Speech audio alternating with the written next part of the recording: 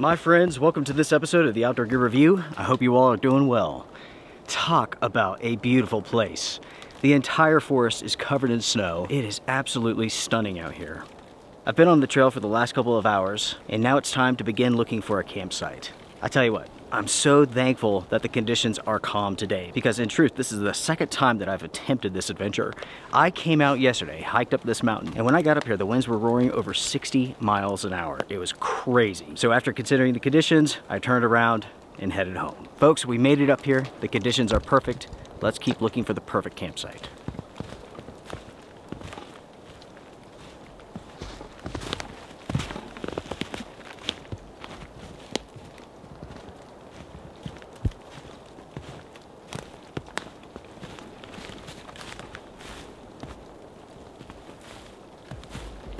I'm at the point now where I've gone down far enough, it's time to begin wrapping around this mountain.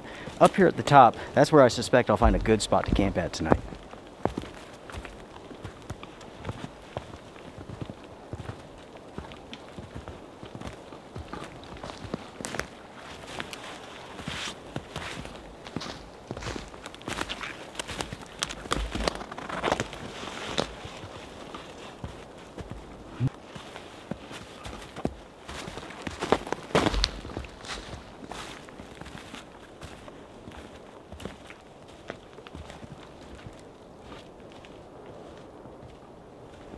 Hiking in this is definitely slow going. There's a layer of ice underneath all of this snow that makes it super slick. That's one of the reasons why I really didn't film the hike all the way up this mountain. It would have been me just like huffing and puffing and sliding backwards.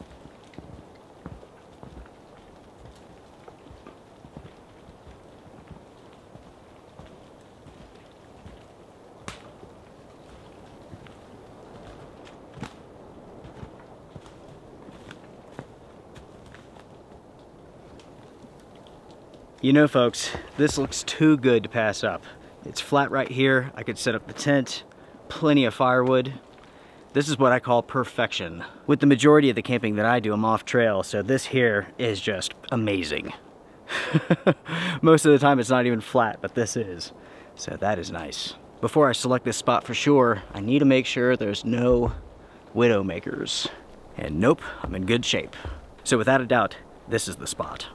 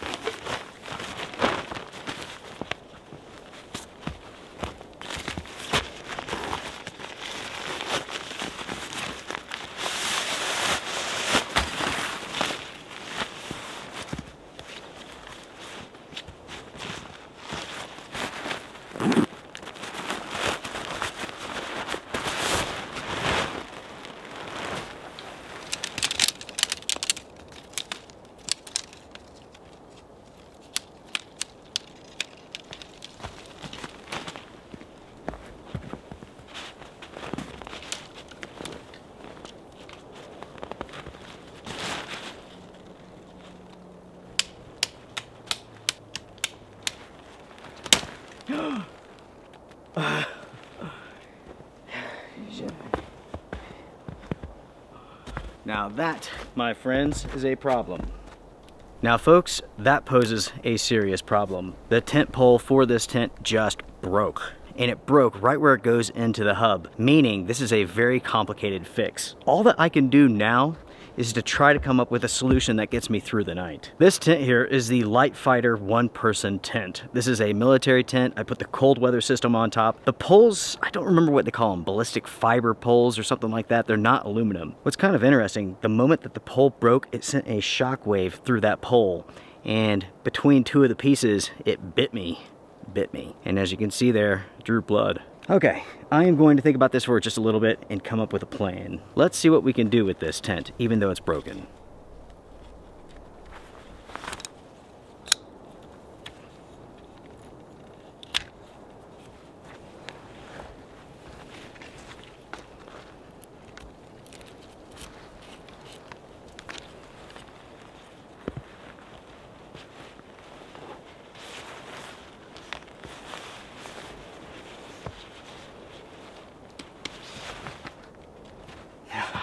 Good news, everybody. I was able to repair this pole. This is a one-time thing. I can use it for this trip, and that's it. I was able to cut the cordage that holds the pole together, cut out the defective part, retie it, and I was able to get the pole into the hub. So this is going to work for this trip, but this pole is done. When you go out camping, backpacking, and so on, stuff like this is going to happen. So you need to be able to come up with solutions to make do, to make it through the night, to make it through your trip. This is my solution. It's the best that I can come up with.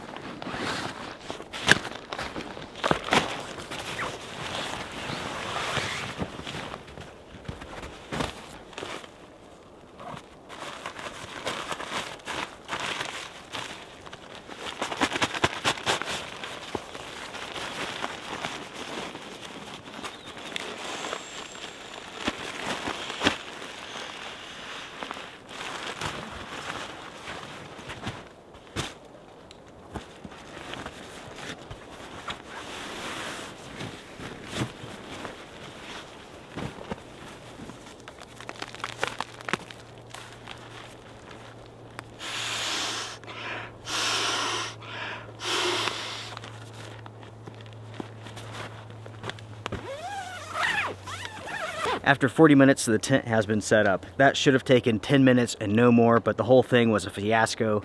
The pole breaking, that's really interesting. In all of my years of camping, I've never had a pole issue like this before, so that's definitely unique. Luckily, we were able to come up with a solution. The tent's set up. Now let's set up camp.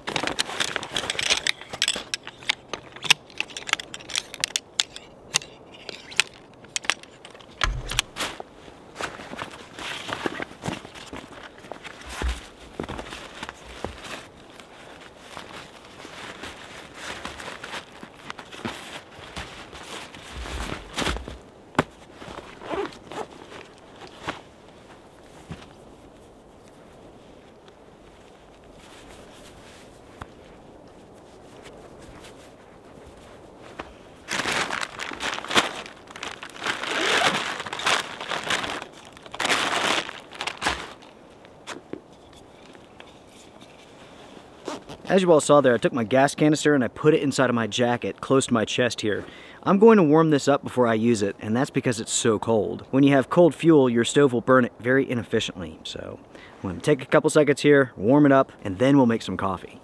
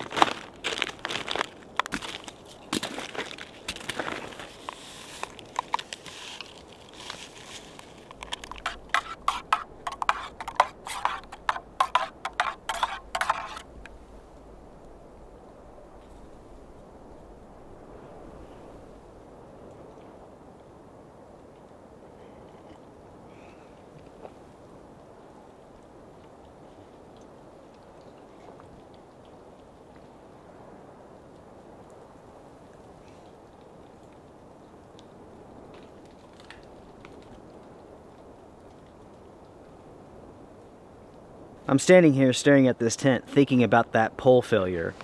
And I'm thinking about the trip that I did yesterday up here. I mean, as soon as I got to the top here, it was so windy, like 60, 70 miles an hour. I contemplated camping, but in the end, I don't mess with wind. Wind will kill you. Trees, exposure, yeah, you just don't do it. But what if I did? What if I set up this tent? What if it didn't break? But what if it broke during the night? Something like that. I could have been in big trouble. The temperature this morning up here was 9 degrees. Imagine what the winds were like. I don't know, my friends. Is that what they call divine intervention? Maybe so. What do you all think? Do you believe in that sort of stuff? I personally believe that things just happen. Luckily, I made the right decision. I left last night. I could have made the wrong decision, and this could have happened. In the end, it's all about being able to handle the situations, handle the conditions, and handle whatever may take place.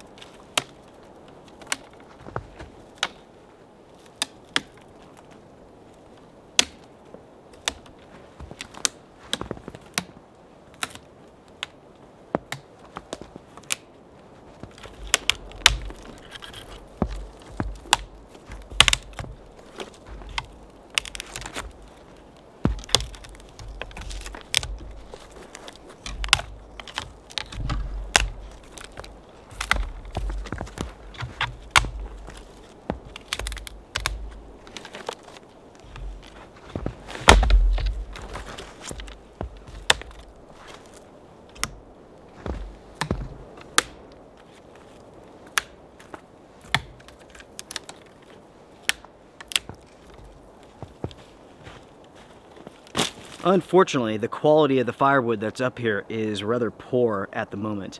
And that's because of the snow that was laying on top of everything. Even with these larger diameter pieces of wood, they're soaked all the way through. Because of that, burning large pieces of wood like this, it's no good. But luckily, the small stuff, it's had enough time to dry out for the most part. There's a little bit of snow, a little bit of ice on it, but I could definitely get it to burn. With this big stuff, it'd be a real fight. As far as the firewood goes, I think that's as good as it's gonna get. I have plenty of small stuff surrounding me, so I'm not going to collect anymore. If I need it, I'll go pick it.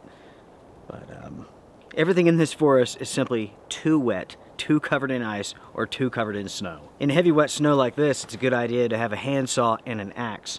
Unfortunately, I have neither. With this loadout here, it was quite heavy. Cold weather sleeping bag, good down to 15 degrees. Military tent, very heavy. When you factor in food, water, and clothing, I've packed up roughly 37 pounds worth of gear. That's enough. That's enough. In the end, we will have a fire, but we may not enjoy it for as long as I planned, though. That's okay. That's how it goes. Something that you may not think about as viewers of this channel and other channels is that the individuals who are filming those videos, those adventures, they have to have enough energy left over after the hike to be able to film in camp. It's one of those things you have to kind of balance, like distance, how much exertion, how much you're carrying, how far you're going, while still having enough energy to film in camp, talk to the camera, and all that stuff. Those are the factors that go into filming an overnight trip like this. It's so much work, so much effort, it takes so much energy, and at the same time, it's a lot of fun.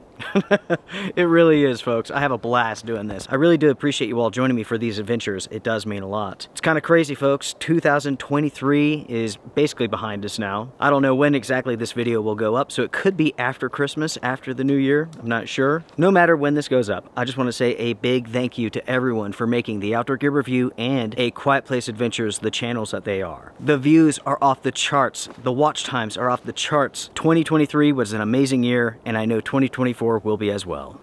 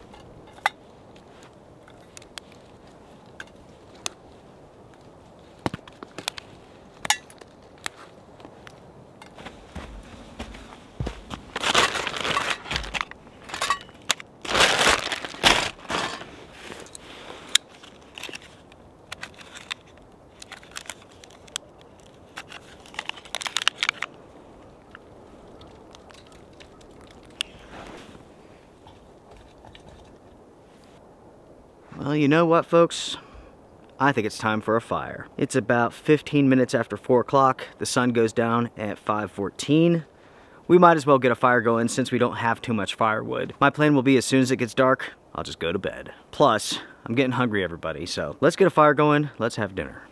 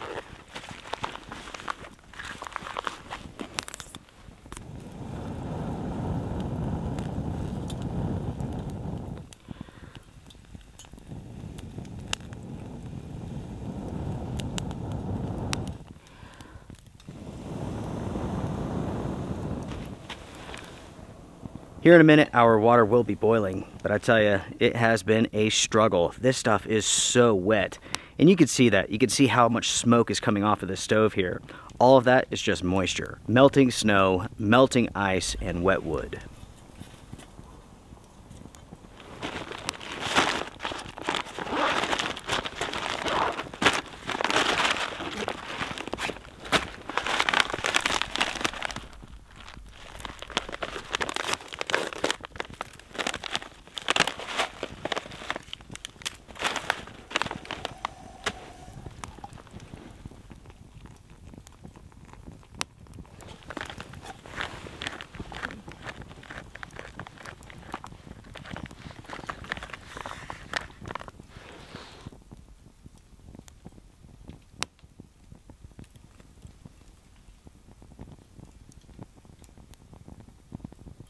For dinner tonight, we are having orange chicken again. I had this a few weeks back, and it is awesome. Really, really good. The sun is making its way down now. It'll be dark in about 15 minutes, something like that. But it is beautiful, especially with the smoke going through like the sun rays. It's incredible. It really is trips like this that show the importance of having a good fire kit. Everything in this forest is soaking wet, and if I didn't have that fire kit, this fire would not be going, that's for sure. The pocket bellows specifically has saved the day. Being able to extend it, then blow right onto that fire to get it going, priceless.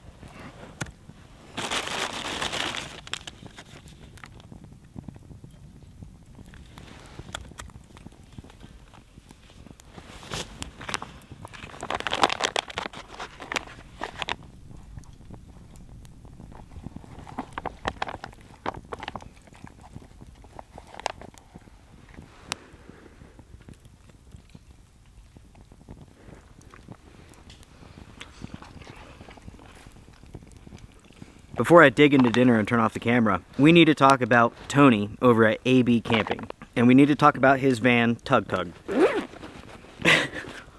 So it's been some weeks for me when I mentioned in the video the name of his van, which is TOGR, the secret name, right?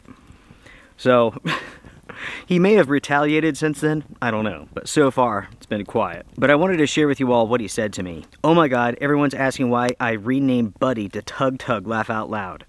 Revenge will be sweet. And I said, there will always be retribution. I do not negotiate with terrorists. I followed this up by saying that TOGR is a freaking awesome nickname for his van. It adds so much personality to it, don't it? Buddy, no. TOGR, oh yeah. He says, oh my God, could you imagine? And I'm like, it's a real conversation starter. I then told him that he should get some graphics on the side that say TOGR. He says he'll think about it, which I think is a good start. That's a huge piece of ice. Good grief. I can imagine Tony driving little TOGR. He's going up a hill, it's struggling, and he's like, come on TOGR, you got this. It kind of has like a ring to it. It's kind of catchy, you know what I mean? A few days later, I get a message from Tony saying, laugh out loud, I'm getting hit hard by the TOGR information requests. People are so confused, laugh out loud. People think you're this dead serious guy. I responded and said, ha ha ha, I was serious about the TOGR nickname, it's awesome. And I said, if you would just go ahead, call it TOGR, it would solve a lot of problems. And I said, go ahead and just consider doing that for all of our viewers, okay? That is where we're at, my friends, as far as little TOGR. Tony's TOGR. TOGR sounds so much better than little Buddy, don't it? Come on, Buddy, let's go. No, that doesn't work. Come on, TOGR, you got this. Yeah, that does.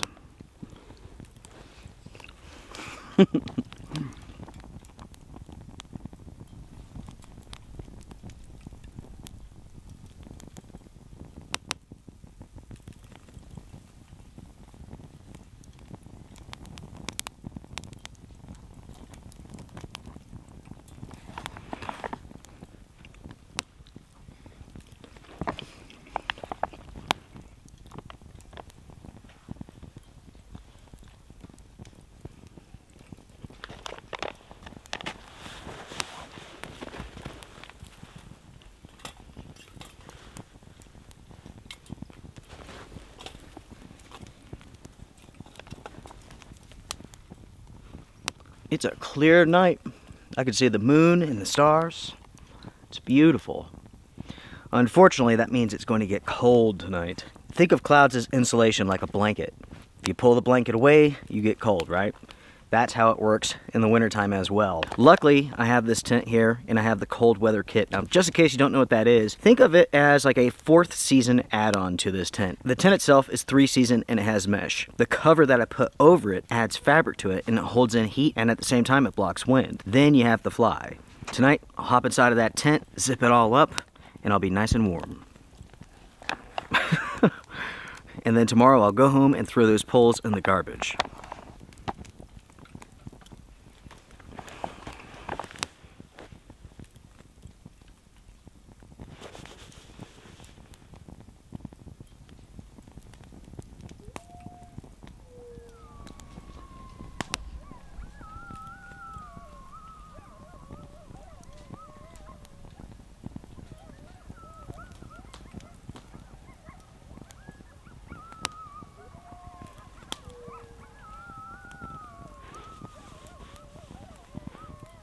With the moon being out, it is driving those coyotes wild.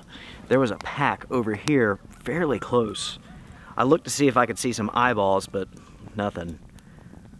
But they're definitely close. There's a pack over here, and there's a pack over here as well.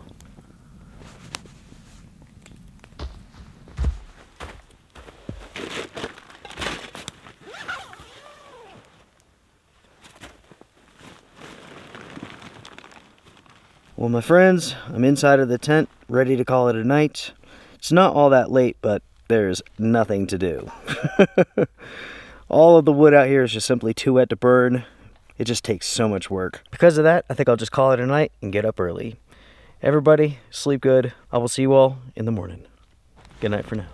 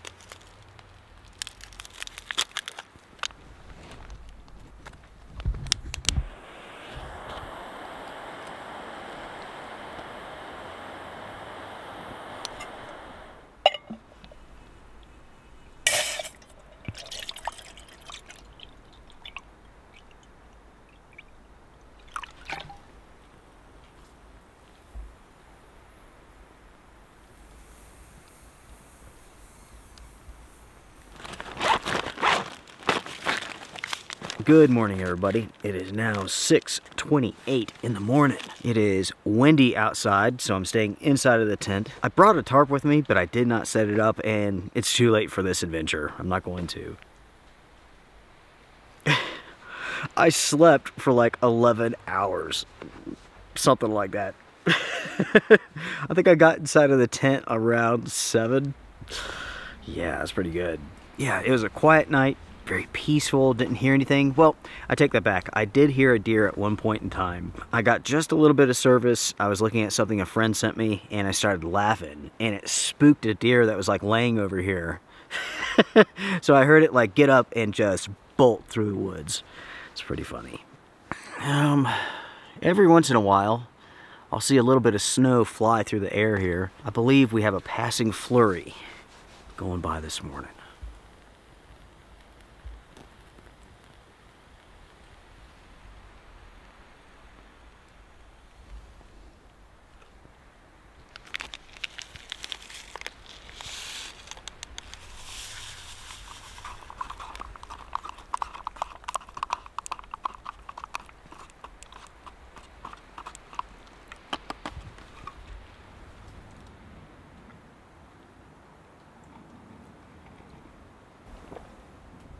Oh yeah.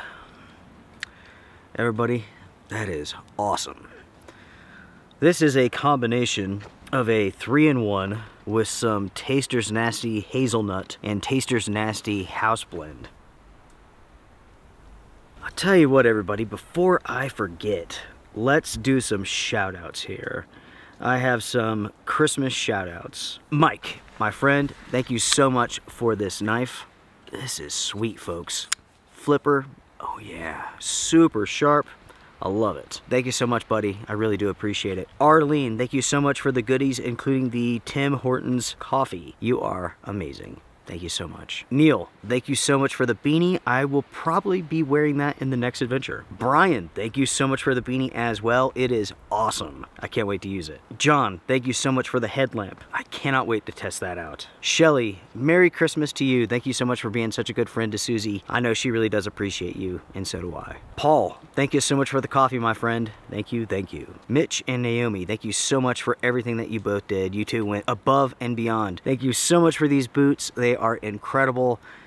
Seriously, they are super, super nice. Very comfortable. Thank you. And also, thank you so much for that beautiful bowl for Susie. You two are extremely generous, and we are thankful. Craig, my friend, thank you so much for your kindness and everything that you've done for the channel. You've been a viewer for a long time and a good friend. Unfortunately, we can't talk through email for some reason.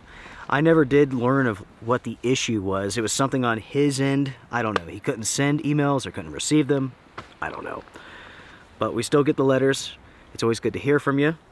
It sounds like you're doing well. Merry late Christmas to everybody. Since it's probably January something now when you're watching this. That's how it goes.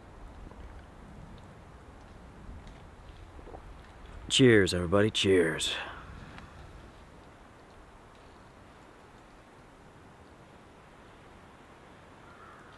Tell you what, I am glad that I'm not outside of this tent right now.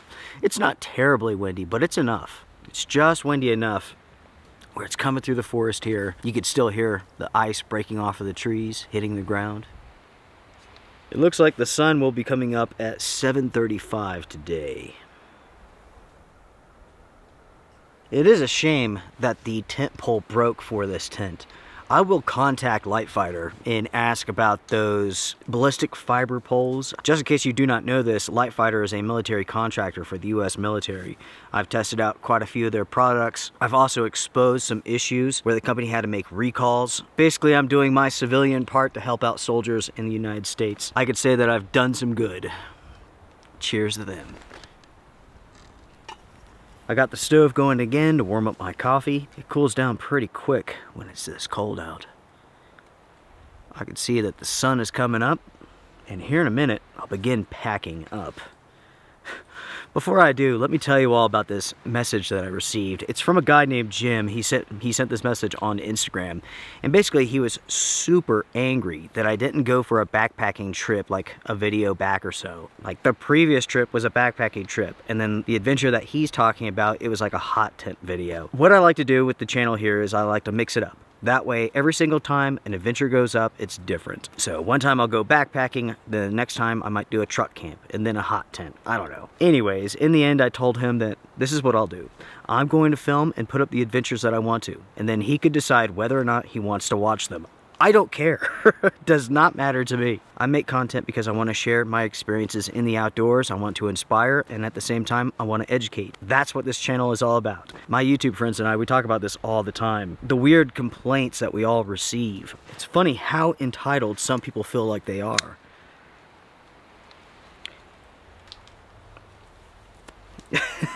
These gloves have seen better days, folks.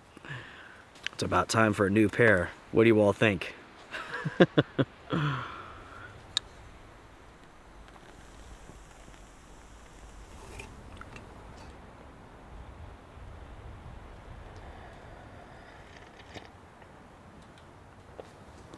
Oh yeah. This, everybody, was a nice trip. It's been so long since I've done a trip where I'm not going home with just like a ton of soaking wet gear. It's kind of funny, lately at the house it's been so rainy and snowy. I've been doing a bunch of testing, a bunch of adventures, but I haven't been able to dry out any gear at all. So on the porch, there's a wet tent. On the deck, there's 3 wet tents, 3 wet ground sheets. And now I'm going home with all of this stuff. Every single time that I go home from a trip, I dry out my gear. You take the sleeping bag out of the compression bag, lay it out, let it dry out. Do the same for your pillow, your sleeping pad. Make sure to dry out your tent. Make sure that all of the dirt gets cleaned off. If you want your gear to last forever, that's what you have to do. It's pretty funny. Someone mentioned in an email that my gear looks pristine, with the exception of this kettle right here. This is the nastiest looking kettle they've ever seen. That's pretty funny.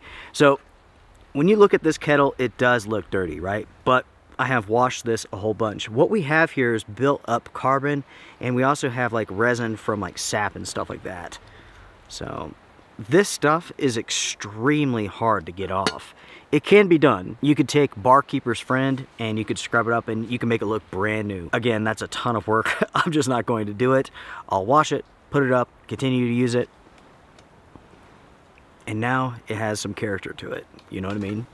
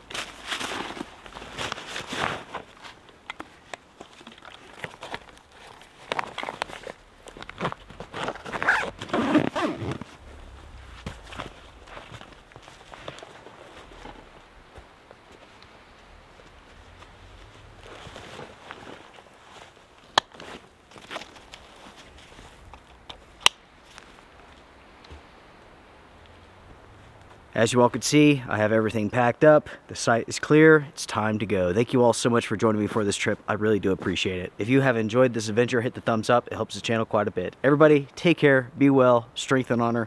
I'll see you next week. Bye, folks.